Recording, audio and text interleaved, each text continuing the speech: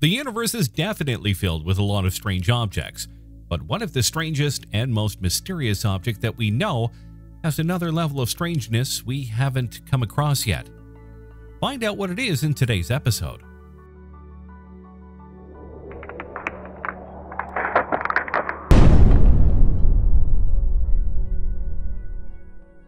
When I was young, I came across Bertrand Russell's floating teapot in the solar system.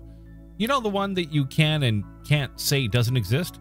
Back at that time, I certainly thought, wow, the universe couldn't get any stranger than this. But as I grew older, I stumbled upon a huge number of other things that are definitely stranger than a floating teapot. There are binary stars consuming one another, magnetars, what strange force pulls object towards the center of the Laniakea supercluster, and many more. At this point, I thought, okay, a teapot floating just way past Pluto seems more regular. Anybody suddenly thirsty for some tea? Okay, enough about kitchenware free-falling several million kilometers from us. Today I want to talk about another mysterious cousin of the planets and the stars. Today let's talk about white holes. Now I get it, I know that name sounds utterly unrealistic and totally made up, but I swear this is going to be worth your time. According to Kant, one of the most hardcore geniuses to ever exist, we can only understand something in reference to another thing that we already know. For instance, to be able to describe what a dragon is, early humans have used reptiles as a reference. And although the result is a purely fictional creature in today's standards, it certainly has generated a lot of crazy tales and marvelous stories. So borrowing from that notion, to help us understand exactly what white holes are, let's compare it in contrast with the thing that is a complement of its nature. Let's compare it with black holes and see how they are similar and different. Okay, now that we have a strategy in place, why don't we start with the simplest definition that we can say about a white hole? In an extremely rudimentary sense, a white hole is, well, the opposite of a black hole. Like totally literally. Let me explain. If you can recall, one of the simplest definitions of a black hole that one can find is that it's an object in space wherein nothing, not even light, can escape. Even information, the only thing that people thought before would be impossible to break apart, would also break inside a black hole. Can you even begin to imagine how strong that is? Well, if you can't, we made an entire feature about black holes, so why don't you go check that out after watching this video. So okay, if that's a black hole, what's a white hole then? An object or region in space where everything can escape? If that's your answer, that's very close but not quite. Good analogy though. Think of looking at an open manhole in the road where water falls in. When the current is strong, you can place a small object on it and it gets sucked automatically, right? This is like the black hole. Now imagine going underground and you're now looking straight up on the manhole where water is pouring onto you. It will feel like things will just come into it with no obstruction at all. This is how you can think of how a white hole works. In a basic sense, a white hole is a region in space that nothing can ever enter from the outside. The only thing that's certain is that things, matter and light, can only come out of it. Imagine how bright white holes could be, and the level of radiation here could imply that calling it a white hole could be a severe oversimplification. Another thing that these two universal twins have in common is that they both have their own event horizon. Do you remember what that is? For a black hole, the event horizon is the region around it in which, when an object enters, there's no turning back. Escape will be impossible for any object that crosses this area. So if that's the case for black holes, how is it set up for white holes?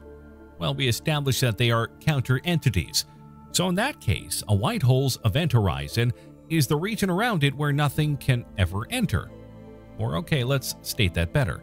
Since nothing can actually enter a white hole, it's more honest to say that once an object exits a white hole, it can no longer go back to it. Adding to the key of similarities that black and white holes have is that they both have a singularity. So do you remember what singularities are to a black hole? For a black hole, the singularity is its densest point, wherein whatever object enters the event horizon eventually, for lack of a better word, since we know that time works differently in a black hole, becomes crushed, compressed, and zapped into the black hole. Using that analogy, For a white hole, its singularity is the point at which light and matter escapes from, and from it just blatantly violates the second law of thermodynamics. Now I know what you're thinking. I thought this is supposed to be an astronomy video. Why are we discussing thermodynamics and entropy?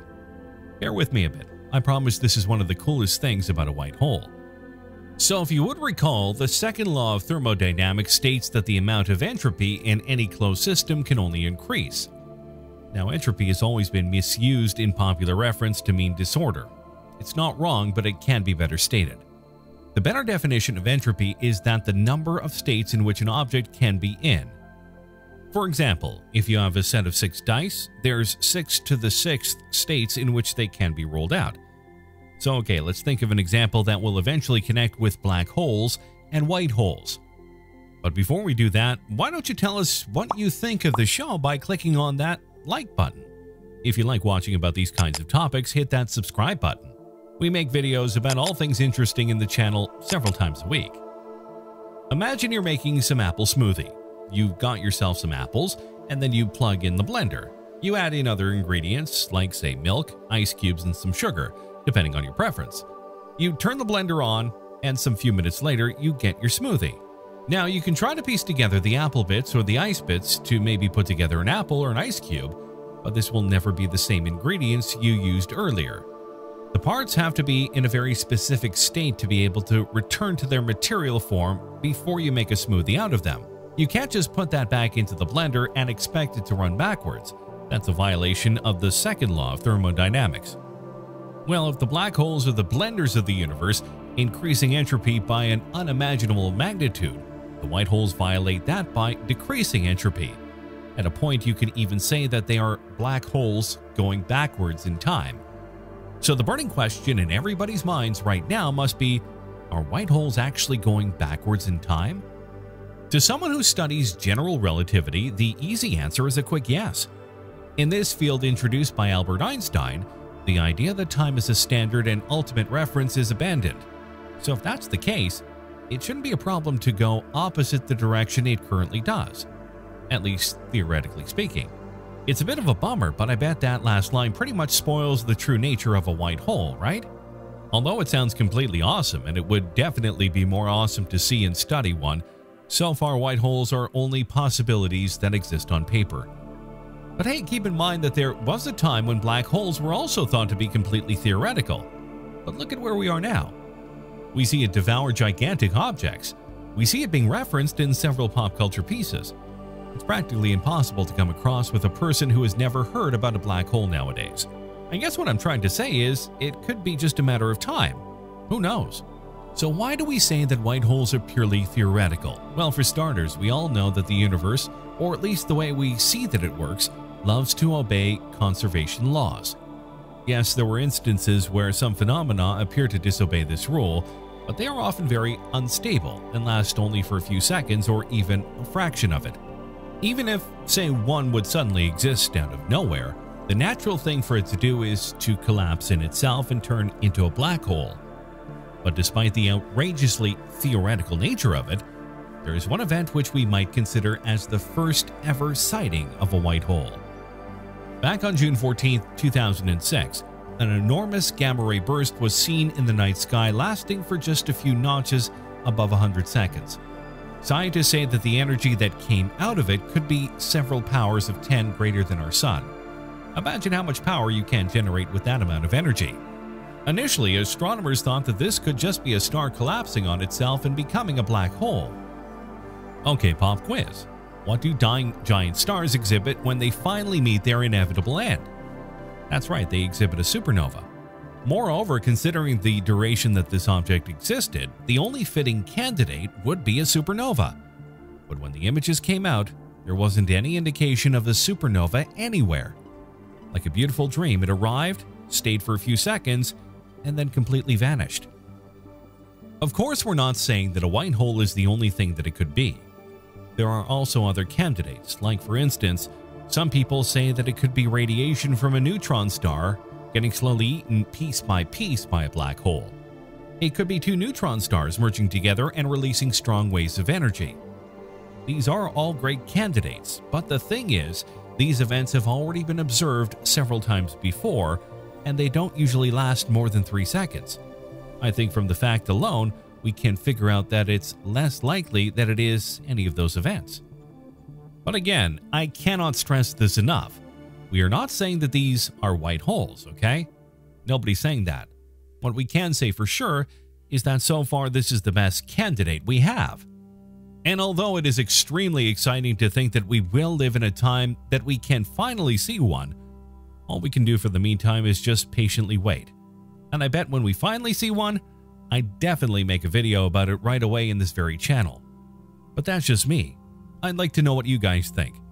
Do you think the object we mentioned earlier is a white hole? Do you think it's something else that's equally thrilling? Do you think we're close to finding one?